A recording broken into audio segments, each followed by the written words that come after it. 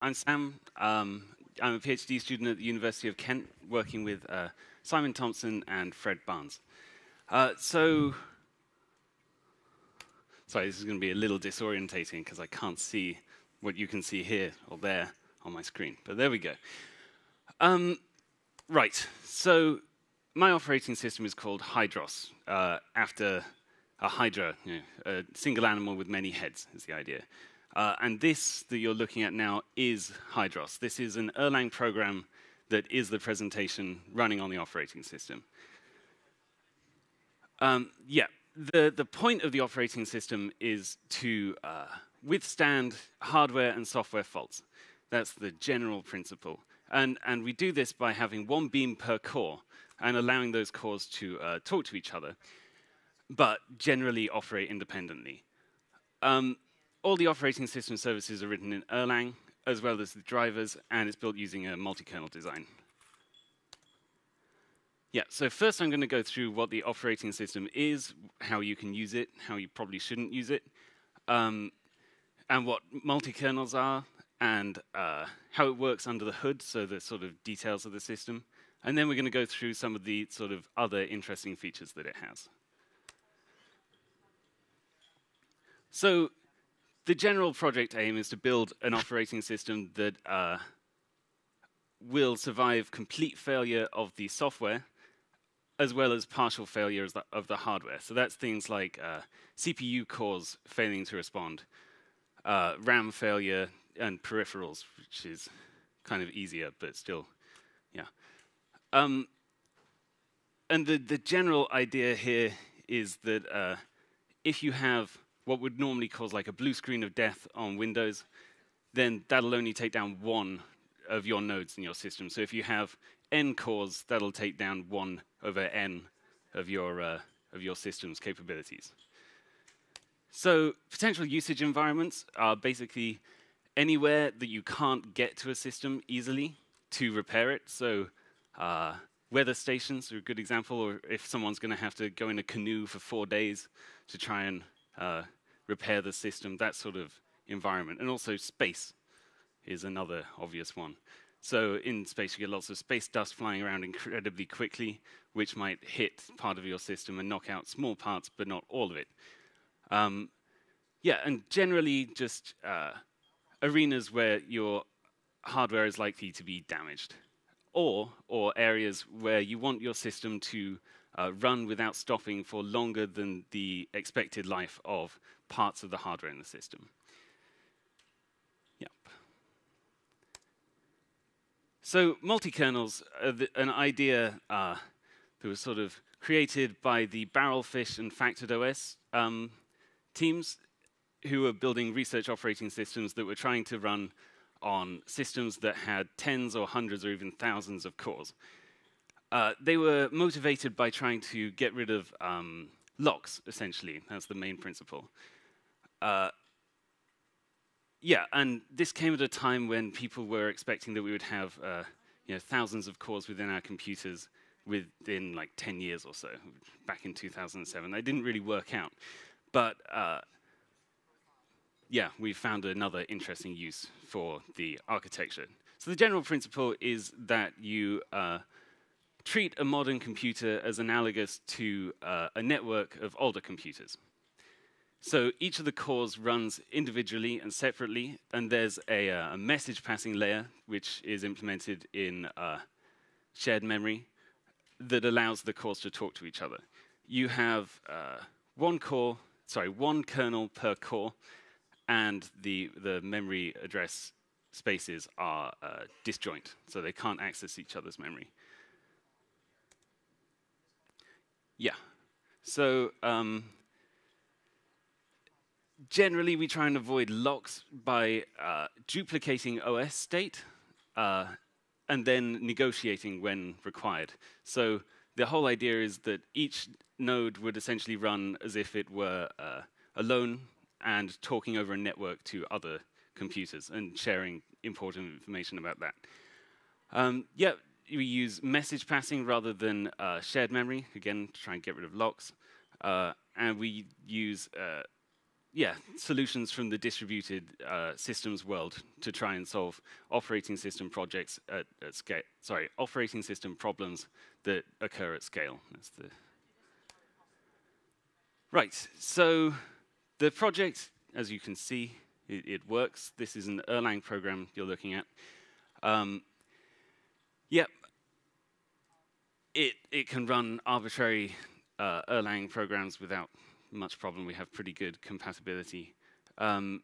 There's a solid amount of device drivers, which do things like beeping and you know, console cursor, that sort of stuff. And a couple of other features that I'll go into in more detail later, but a multi-unikernel system, which essentially allows you to host unikernels in your system without a hypervisor, and also a capabilities system, which allows you to stop processes doing things that you don't want them to do. So you can run things in sort of quasi-sandbox mode. Okay, so the system is designed essentially with a virtual network of cores. Each core runs a beam, and we do message passing by each each node exposing a small, a reasonably sized message buffer that other cores can write into, and then it'll pick those messages up and distribute them to the correct process within the node. And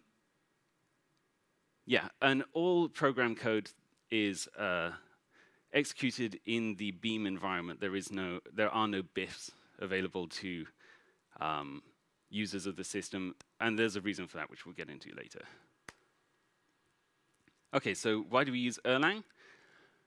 Well, Erlang maps really well onto what we were trying to build. Erlang uses or has first-class message passing. That's the sort of general principle, which maps perfectly to our model. And also the beam itself kind of resembles an operating system. It does process management, scheduling, memory management, this sort of stuff. So now we're going to look at how it works under the hood. So there are basically 6 major components to the system. The bootloader, the C standard library, which provides us with a very minimal Unix-ish environment that just allows us to run the beam. And then some BIFs that allow us to interact with hardware, so port, I/O, this sort of stuff. And then OS subsystems and drivers on top of that. And those last 2 are all Erlang. Okay, so the bootloader.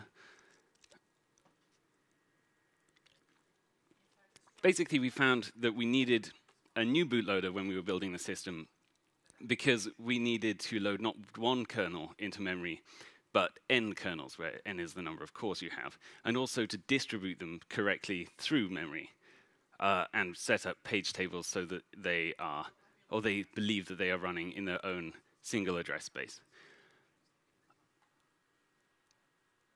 And that led us to an interesting problem, which was basically that BIOSes come with good support for reading from whatever medium the system is booted from. So in this case, on this machine, that's from a USB stick. And if we wanted to, I'll go into that in a second. And in 16-bit mode, you can only access the first 2 megabytes of RAM. And our kernel is 8 megabytes. And we would like to avoid duplicating work, if possible. And also, because all of our drivers are written in Erlang, we don't want to write a C driver to access USB sticks and then have to rewrite that later in Erlang. So the solution to this essentially came from embracing the multi-core nature of our target machines. And basically what we do is we boot the first core into 64-bit mode, where it can access all memory, but not the BIOS routines.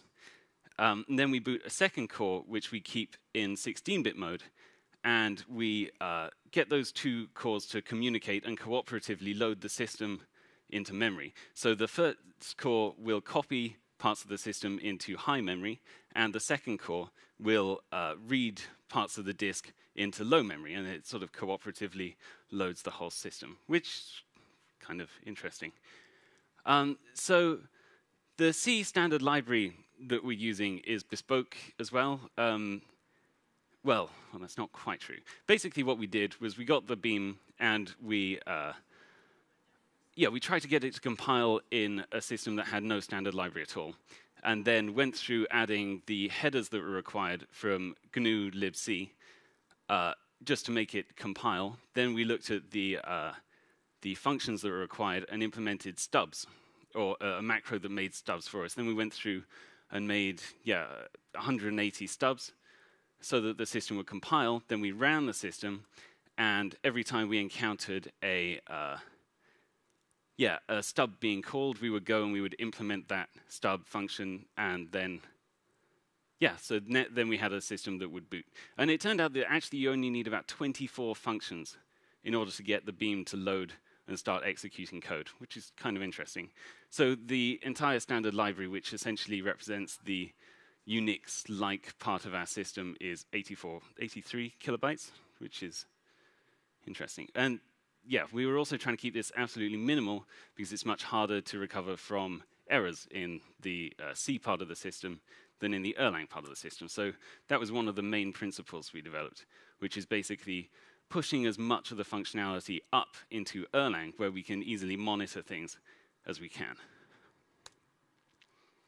So next up is the beam. And essentially, we tried to leave it as much as possible vanilla.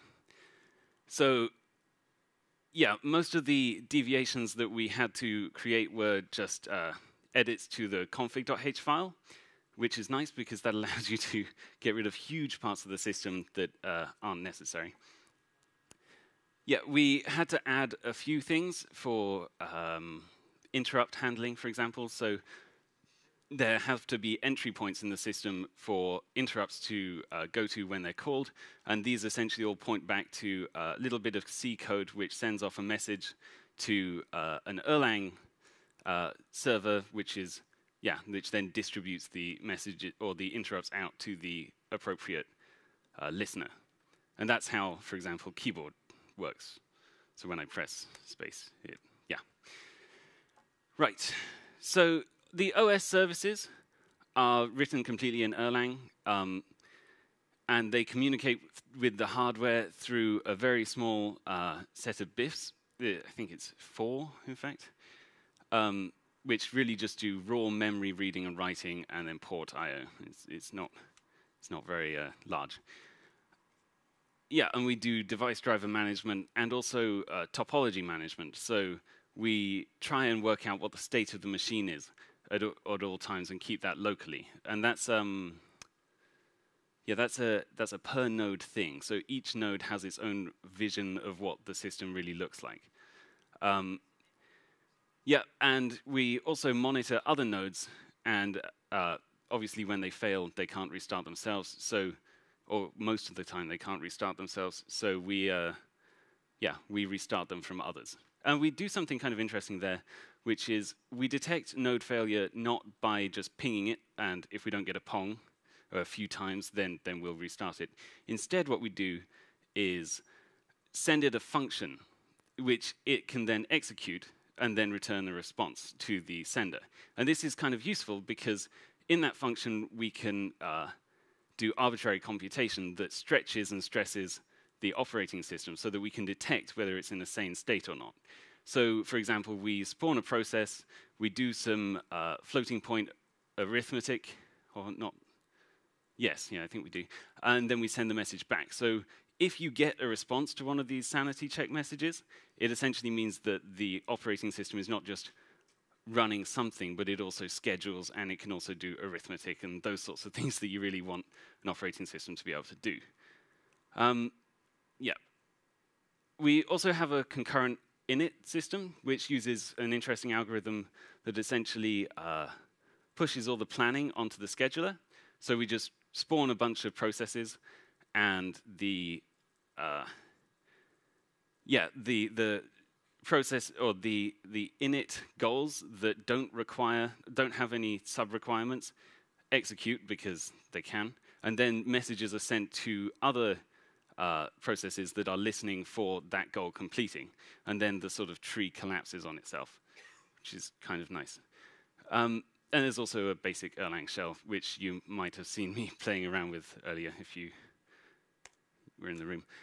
Yeah, so the drivers in the system handle all sorts of timers and the PICs, which are the programmable interrupt controllers. And these are quite important in our system because the IO APIC, or global APIC, which is an advanced programmable interrupt controller, controls routing of interrupts. So we use this to send signals to the correct node in the system, or all the nodes in the system. We can set it up as we like. Yeah, do keyboard cursor control, console as well.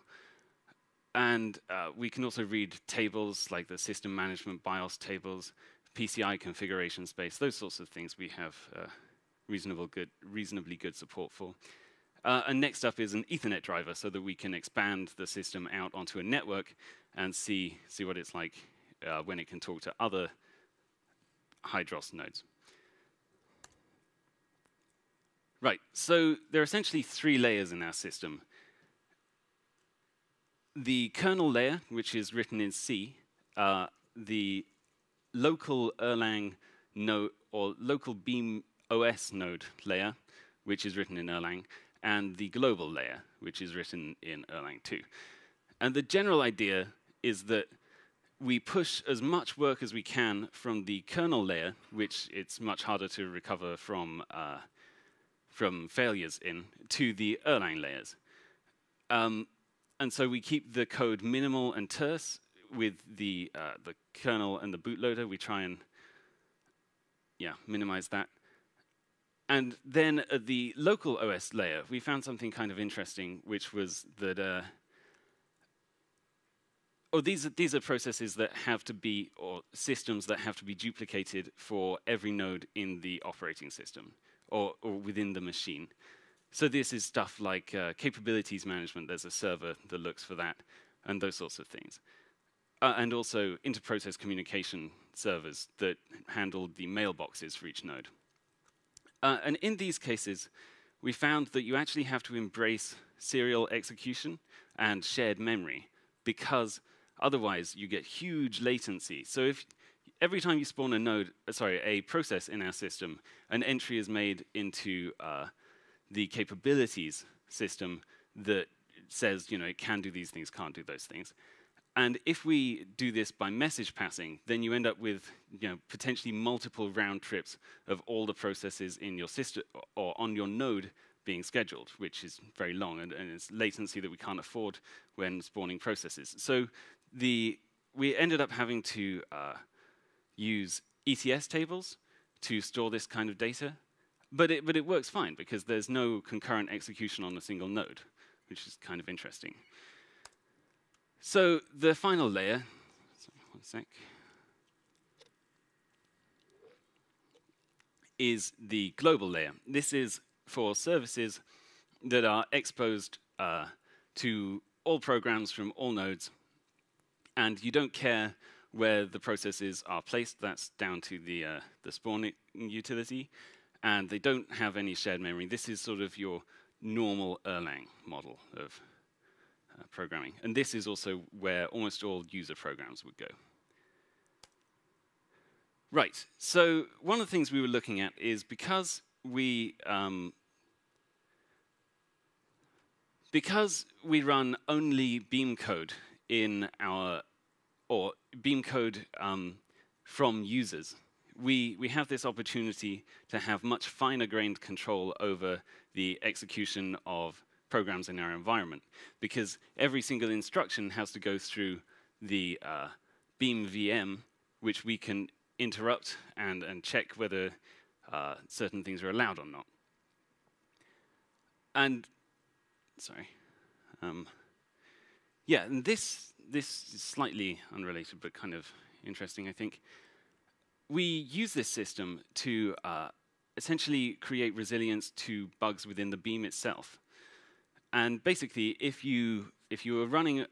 a process was running a BIF that is accessible from the system layer, and that BIF happened to cause a general protection fault and try and access some memory that it didn't have access to. Normally, on a Linux computer, this would cause the beam to die, and you would have to restart and that sort of thing. But because of this system, we're able to catch the interrupt and kill the process that caused that bit of the beam code to be run, and then continue execution with the other processes, which is rather nice. Right, so the capabilities system in the operating system allows you to provide fine-grained controls over what a process and its sub-process or children processes can and cannot execute. So you start, the root node in the system starts with an empty list for its capabilities, and it's an exclusion list, so this means it can do everything. And then when you spawn extra processes, you can choose to provide some capabilities that that process should not be able to do. Or you can keep with the default, which is just the processes, the capabilities of the parent process. And this essentially allows you to start trees of processes which have fewer capabilities than their parents. So if you had a program that you weren't sure whether it was malicious or not, you could spawn it with none of the capabilities that allow it to talk to the outside world or write to disk or even message processes outside the node, this sort of stuff. And you could be sure that it would run and it wouldn't be able to harm your computer, which is nice. And we also, we also use this for drivers and things. And you can essentially provide a sort of defensive layer if you want to. If you have a driver that you're not sure of the quality, you can work out what capabilities that driver requires, and then cut down all of the other accesses in the system so that it can only access the 2 I/O ports it needs in order to do its job. And this means that if it goes AWOL or errant, then it can't harm the rest of the system, which is nice. The control scheme for this is deliberately very, very minimal at the moment. You can't add processes higher up the tree can't give capabilities back to sub-processes at the moment, and there are a few other things like this. But the idea here generally is to keep the attack surface small. So the neater and smaller it is, the less likely you're going to find a way into or around the capabilities system.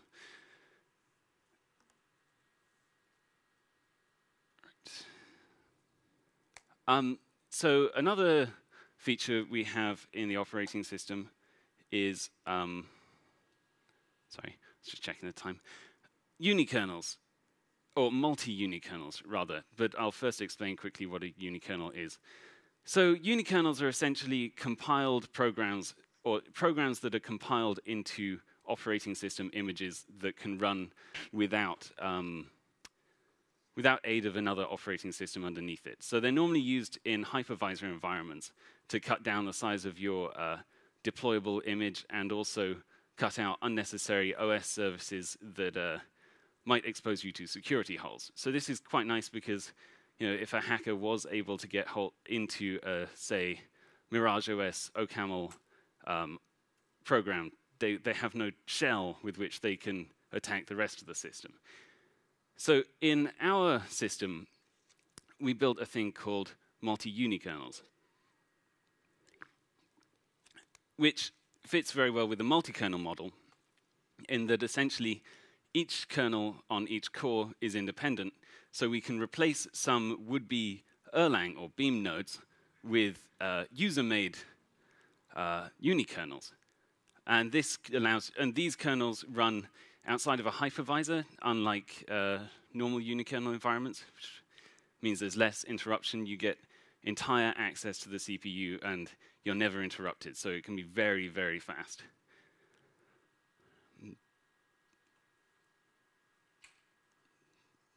Yeah, and another kind of interesting thing we're looking at doing with this, sorry, and again, is potentially creating what we call a sub-OS model, where you can load an operating system on its own onto one of these nodes, and it runs side by side with your Erlang nodes, and then you can use the device drivers provided by this operating system within your Hydros system.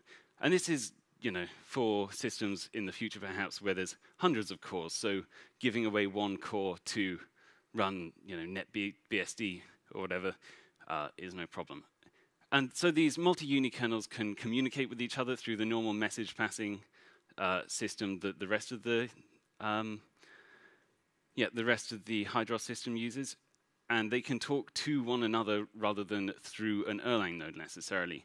So you can make interesting systems where, for example, maybe a unikernel has direct access to the network interface card and handles requests for you, filtering some that need a lot of data processing and sending those to a unikernel, which does that processing, and sending others to Erlang nodes that might do HTTP handling and that sort of stuff.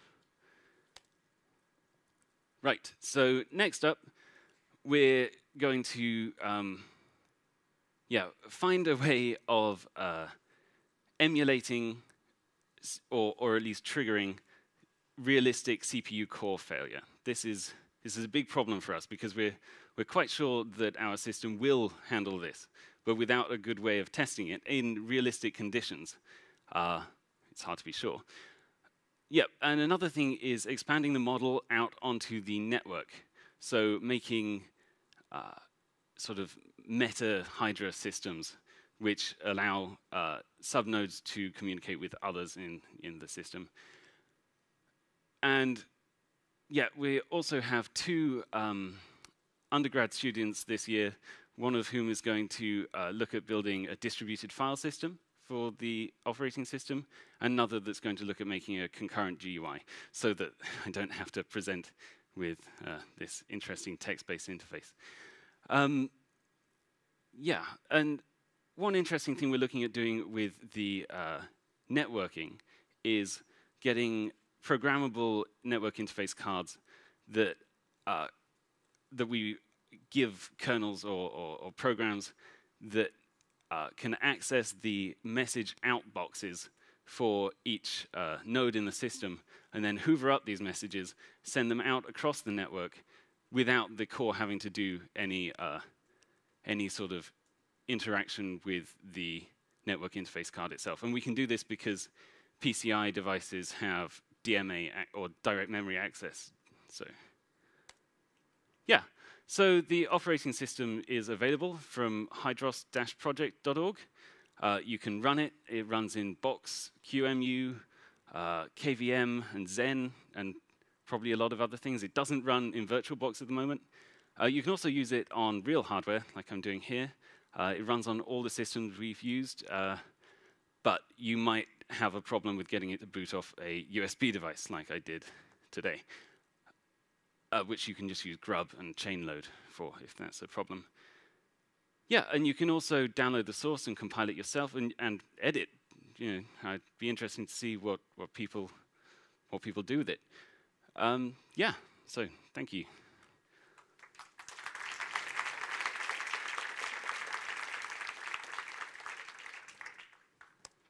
Questions? Have time for questions.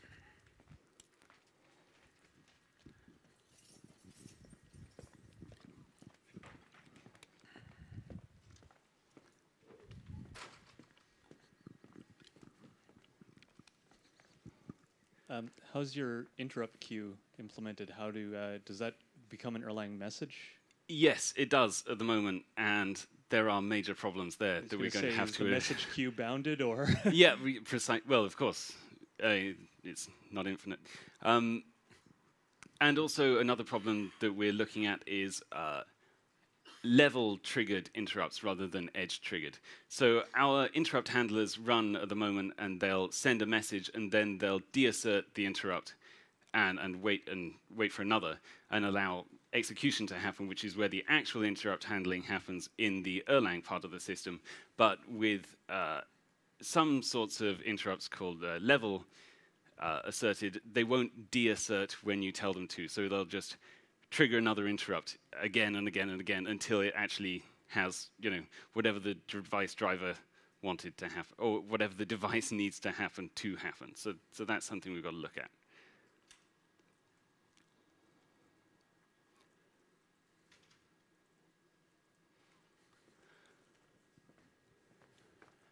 So I'm wondering if there's any potential upstream changes to Erlang based on your experiences in this? No, and that's a good thing. We are trying to keep compatibility with the Beam, so we try and keep as many changes as we can outside of the system, so that essentially at some point you should be able to plug a desktop Linux machine into a Hydros system, and they will work together and they can distribute work and those sorts of things. So we're actively trying to avoid editing the Beam as much as possible. But I suppose one thing we are doing is implementing some things that were written in BIFs in Erlang back into Erlang. So there's a sort of weird standard library of Erlang implemented things that used to be in BIFs. So if anyone is interested in that, they can let me know, and I'll give them a copy. Well, can you sort of migrate applications between cores and or that applications duplicate themselves and do strange things like that? So process mobility, is that your... Yeah. There is no process mobility at the moment, but there was some work by a master's student from, I forget where, I'm afraid. But they implemented a process mobility system that we're likely to look at when we're implementing ours. Generally, the idea at the moment is generate short-lived processes, and then they're scheduled or they're positioned sensibly, and yeah, node utilization stays sensible. But that is definitely a problem because we don't have the Beam on multi-core, so yeah, we can't just shift them from run queue to another, from one run queue to another.